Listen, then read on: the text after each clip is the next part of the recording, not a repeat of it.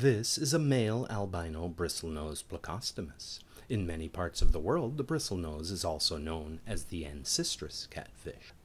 There are currently over 75 different species of bristlenose, and new ones are being discovered every year. There are also many different selectively bred varieties, such as the super red, the calico, the albinos, and the long-finned albinos, just to name a few. Nonetheless, the lives of all bristlenose catfish begins in the egg, so let's start there. Bristlenose plecos are cavity spawners. They lay their eggs in large cracks and gaps in rocks, as well as under submerged trees and boulders. They'll even use their tail to move the substrate in order to create their own cavities for spawning. The eggs seen in this cave are only a few minutes old, and they are being cared for by the male. Once the egg has been fertilized, a chain reaction is set in motion and a tiny catfish begins to take form. However, unlike the eggs of humans where a sperm can enter the egg at any location along its surface, the typical fish egg has only one opening where the sperm can enter. That opening, known as the micropyle, can be seen here at the center of this indentation. Be sure to notice the multiple grooves that extend radially from the center of the micropyle. These grooves make fertilization more effective by channeling the sperm along the surface of the egg until one lucky swimmer reaches the micropyle. This egg was fertilized about 6 hours ago, and a tiny catfish is beginning to take form on the surface of the yolk. This early stage of development is known as the embryonic ridge. If you're viewing this on a large screen and you look carefully, there is movement even at this early stage of development.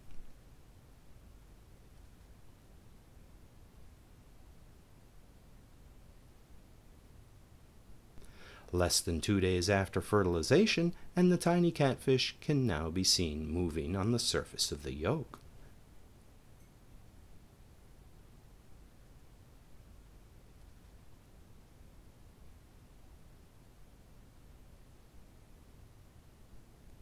Three days after fertilization, and the baby catfish looks like this. At 79 degrees, my Ancistrus eggs take about 4 days to hatch. Those little black dots are the eyes.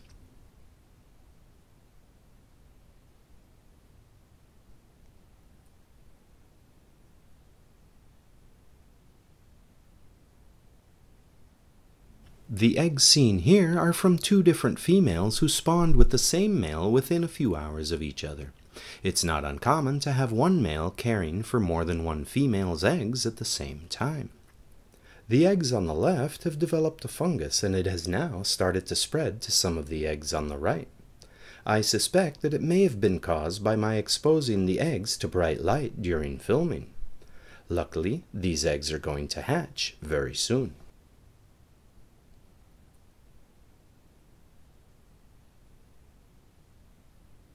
Just before hatching, many fish make the initial tear in the egg membrane using their powerful tail muscles.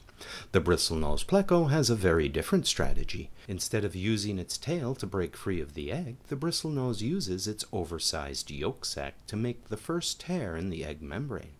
Once the initial tear is made, all that is required are a few twists and turns by the tail, and the little fish begins to break free. Be sure to notice the dark eyes inside these 3 eggs. Those are chocolate-colored bristlenose fry. Now observe the clear eyes on this individual. It's an albino, and strangely enough, both of its parents are chocolate-colored. Still, approximately 1/4 of their offspring are albino.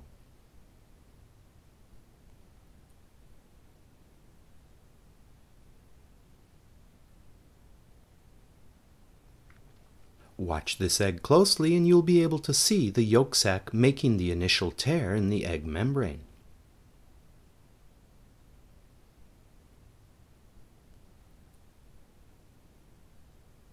The eggs that developed the fungus have survived and are hatching right on schedule. And yes, in case you're wondering, this little one is fine and it hatches without any problems.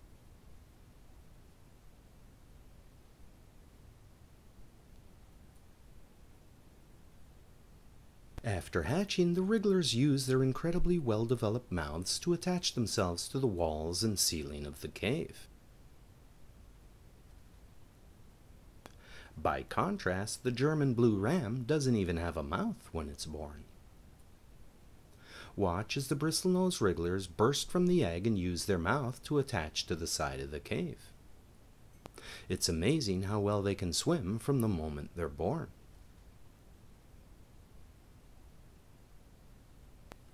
This one down here has already hatched, but he's holding on to one of his siblings. It helps to have a mouth that's designed like a suction cup.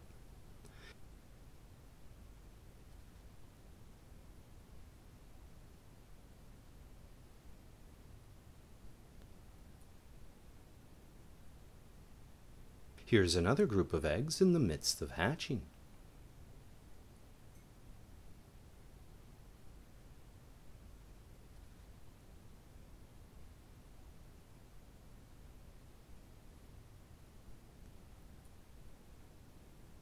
Keep your eye on this little catfish.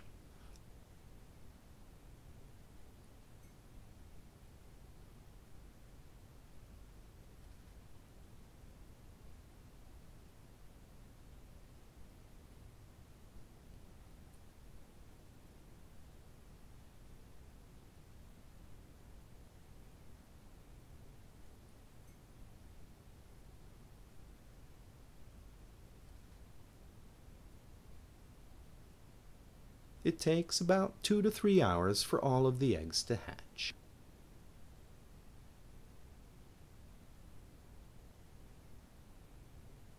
The wrigglers of the Bristlenose Pleco are very self-sufficient right from birth. They're born with fully functioning mouths, which they use to keep themselves attached to the walls and ceiling of the cave. And, perhaps most importantly, they're born with the amazing ability to move around with speed, purpose, and control. In fact, they pretty much take care of themselves. I believe that the wrigglers of the bristlenose are born in this advanced stage of development as an evolutionary response to the limitations created by the development of the suction cup-like mouth.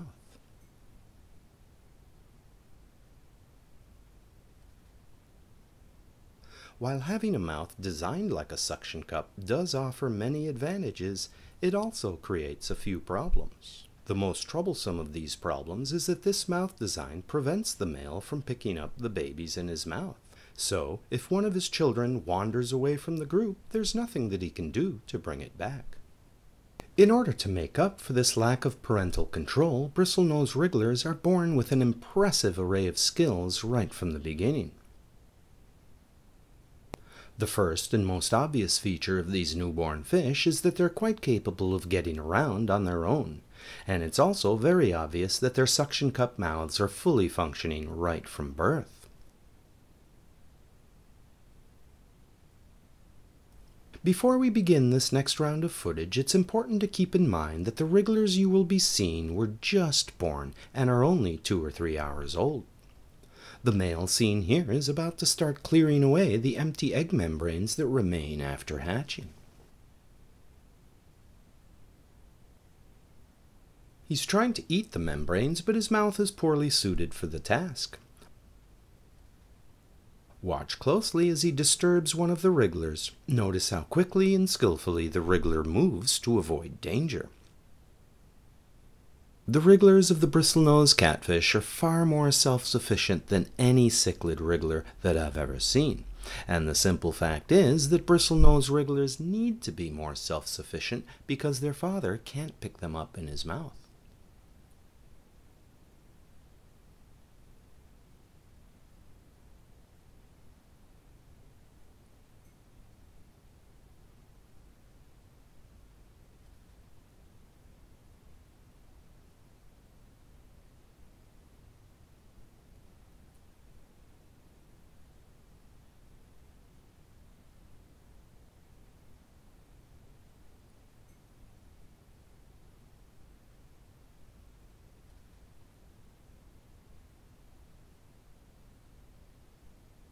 Oh, there's the face, and here comes the female.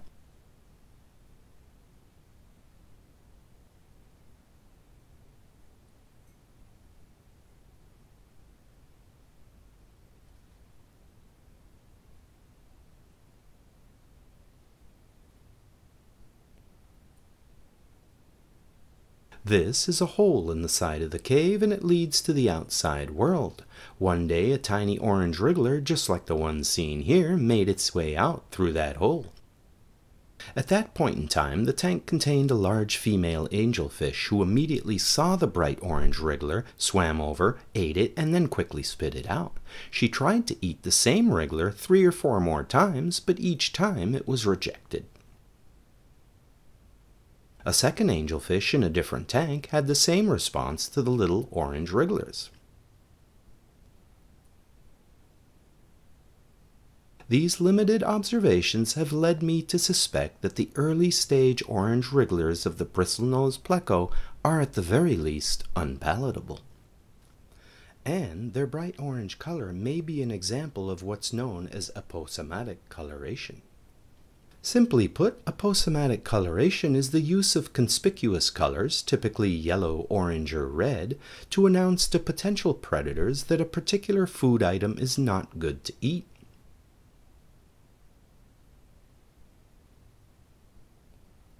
Keep your eye on this little wriggler. It's about to shoot out through this hole in the side of the cave. And that's how I discovered that these wrigglers are unpalatable to my angelfish. However, once the babies turn brown like their parents, the angelfish eats them without hesitation. These wrigglers were born just a few hours ago. Be sure to notice their tiny pectoral fins.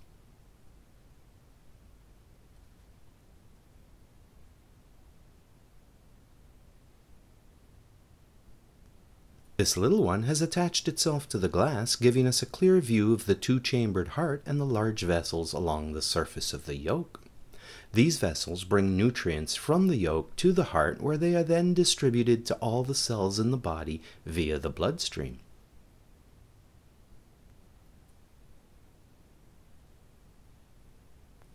Notice the pink blood-filled area around the gills. Fluids can be seen moving through the vessels along the yolk. Unfortunately, the rhythmic breathing of these little fish makes it difficult to get clear and steady footage of their bloodstream. The little fry seen here is just 4 days old. These 4 light areas are where the multiple rows of teeth will be formed. The cat-like whiskers that most people associate with catfish are very much reduced in the Ancistrus. The whiskers, more properly known as barbels, are limited to these 2 small ones at the corners of the mouth. The upper and lower lips are enlarged to form the disc-like suction cup.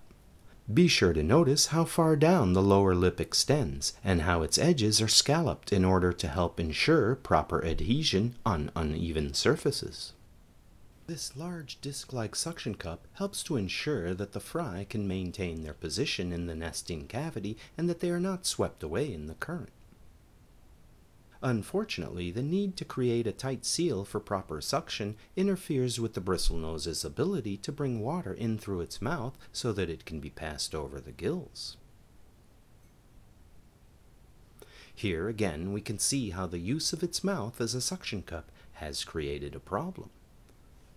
The bristlenose solves the problem by restricting the flow of water into its mouth to a single small channel located just behind the barbel. The barbel moves and controls the intake of water so that a tight seal can be maintained while still breathing. In order to help it form a tight seal, the bristlenose only brings water in through one side of its mouth at a time. Researchers have confirmed this by introducing a diluted solution of milk near the pleco's mouth. The diluted milk allows the scientists to see the movement of the water as the pleco breathes in and out. These are the upper teeth and the lower teeth.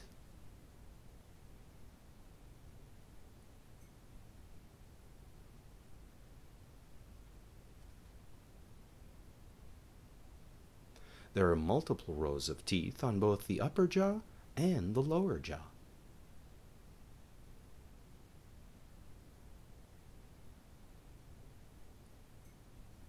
Be sure to notice the multiple fleshy bumps that allow the bristlenose to stick to almost any surface.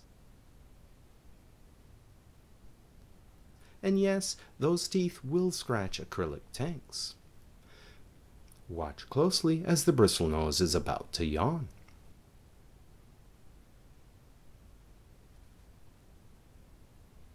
And now again in slow motion. Be sure to notice the bottom row of teeth pulling away from the lower lip. The upper and lower teeth can almost touch each other.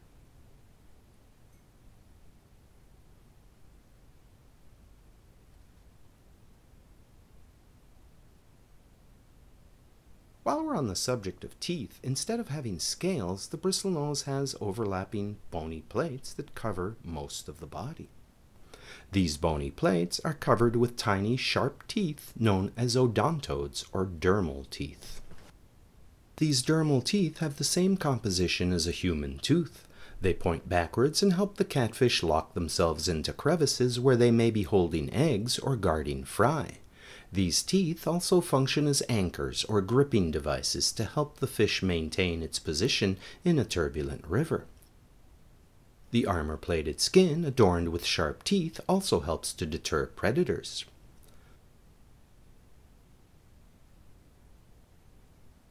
Another weapon in the Ancistrus arsenal are the enlarged spines located on the leading edges of both the pectoral and the ventral fins.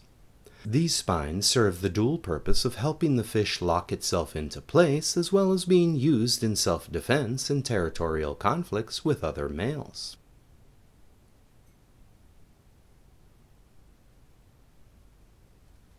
Both the pectoral and the ventral fins are also covered with sharp teeth. And finally, in between all of these teeth are taste buds. Lots and lots of taste buds. In fact, the skin of the bristlenose catfish is covered in taste buds and teeth, which might explain their appetite.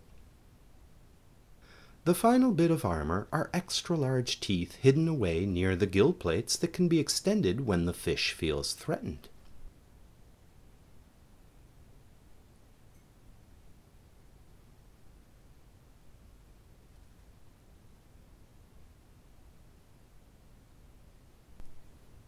And now, here are the hidden teeth in action.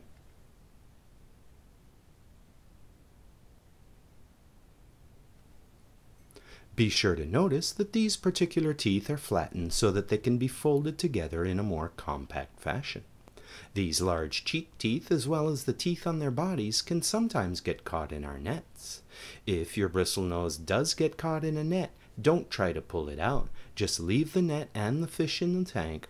They will usually free themselves within a few minutes.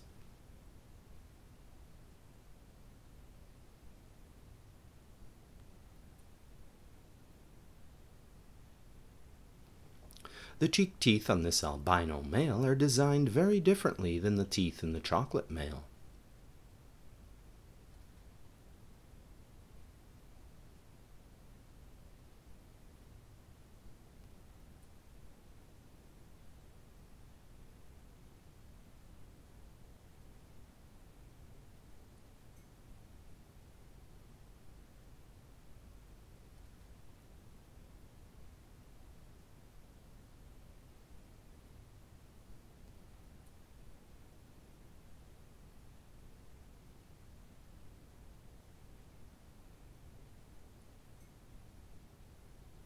These catfish also have a special feature in their eyes known as an omega iris.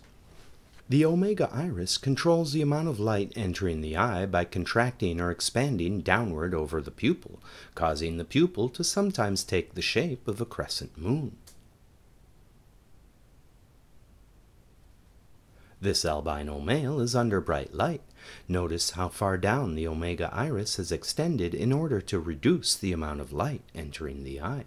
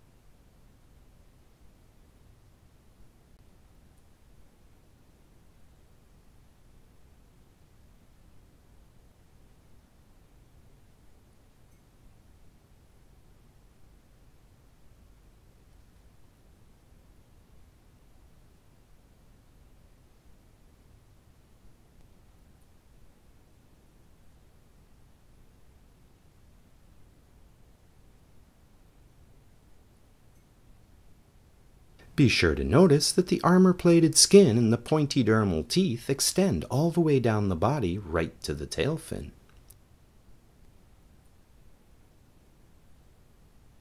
Even though these fry are more than capable of moving all around the cave, there's always a lot of pushing and shoving trying to find a good place to hold on to near the top.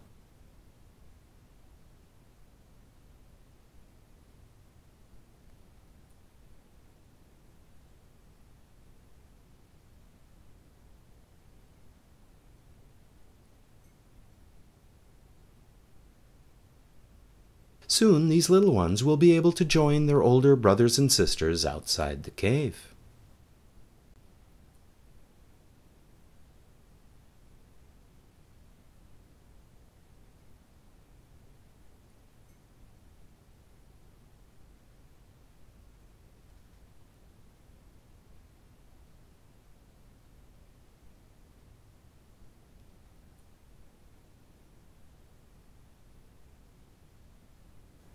By the end of the 5th day, some of the fry have wandered away from the cave, and by the end of day 7, most of the fry have left home to start a life on their own. This concludes part 1 of the video. Please be sure to join me for part 2 and part 3.